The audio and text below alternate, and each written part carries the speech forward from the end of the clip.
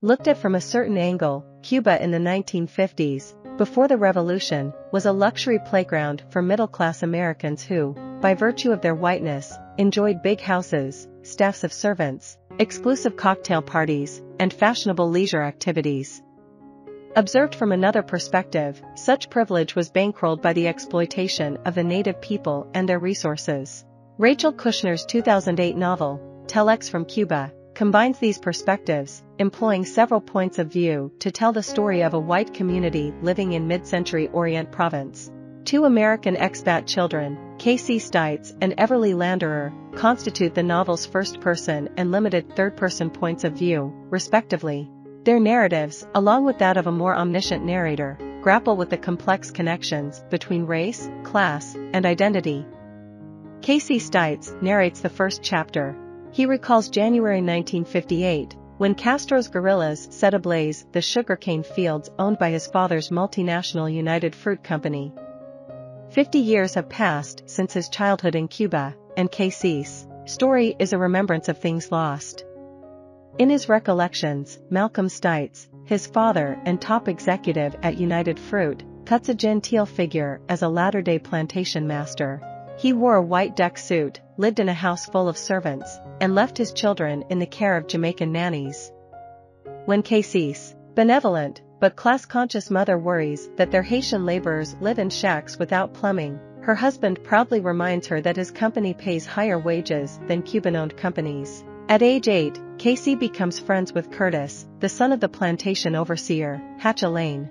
The large, boisterous Elaine family, crammed into a squat house near the mill, are definitely lower class, albeit white.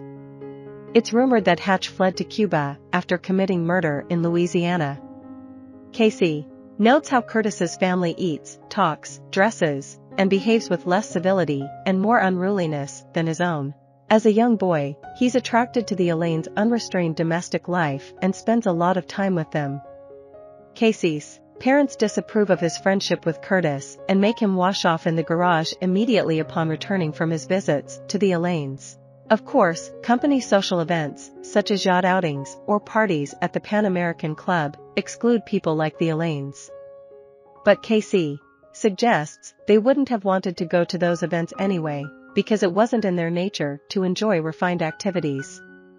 Curtis eventually piques Casey's internalized elitism when he calls Cuba a loser's paradise, implicitly discrediting the Stites family's superior status. Casey punches Curtis, and their friendship cools. In 1952, a week after the coup that installed Fulgencio Baptista's U.S.-backed dictatorship, 9-year-old Everly Lederer arrives from Tennessee. Her family is relocating to Nicaro, where her father will manage the nickel processing plant. Sporting Coke bottle eyeglasses and bright red hair, adventurous Everly imagines life in Cuba as something from the pages of Treasure Island. Her mother, Marjorie, is socially ambitious and devotes herself to mastering proper etiquette. Unfortunately, neither Everly nor Nicaro lends themselves to Marjorie's cause. Unlike nearby Preston, the Stites' fashionable town, Nicaro is tarnished with grime from its factory operations, and the air is red with suspended nickel oxide. Lacking a golf club, the aspiring elites of Nicaro make do with socializing at the hunting lodge of brothel owner-turned-millionaire, Lito Gonzalez. There, the expat wives bemoan their poor shopping options, and everyone drinks too much. The respectable families of Preston and Nicaro do mingle socially, and Everly and Casey become friends, but Everly's strongest attachment is to her family's well-educated Haitian house servant, Willie. Meanwhile, in Havana, more political intrigue brews. Rachel K., a burlesque dancer who claims a French identity and a long list of political lovers, takes up with a mysterious arms dealer from France, La Mégère, who's hoping to find, or create, a market for weapons. By 1957, the dictator Batista is vulnerable. His collusion with the American companies to enrich himself angers many Cubans, and his mixed racial heritage makes him unpopular with the American expats. Fidel Castro is organizing guerrilla revolutionaries in the hills. Casey's older brother, Del, runs off to join them, a development that prefigures doom for white control in Cuba, though the whites themselves naively consider their dynasty secure. The time is ripe for Rachel K. and La Mesière, using her charms and his contacts, to set in motion a flow of money and arms to Castro. As a publicity stunt, Castro's rebel forces abduct several white company men, including Everly's father, and after sufficient media attention, release them unharmed. Emboldened, the revolutionaries set fire to fields of United Fruit sugarcane and take over towns in Oriente province. But even as the guerrilla army surrounds Preston, Casey's father refuses to admit any real threat to their colonial lifestyle. At his suggestion, the town holds a holiday dance.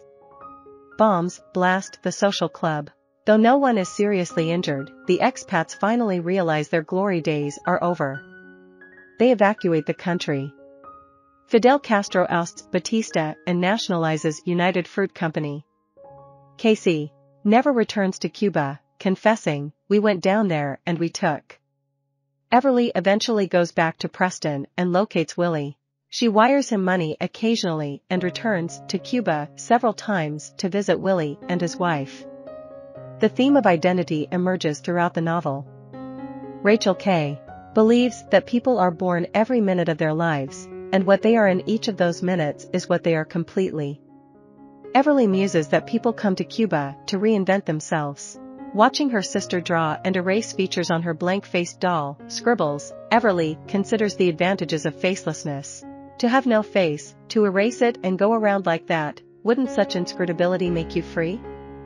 Everly's thoughts are those of a child who wishes to be free to create herself. But how appearances, racial or otherwise, trap one in a prescribed identity is a question for us all to consider. I hope you enjoyed this video. Leave a like if you did and be sure to subscribe. Thank you.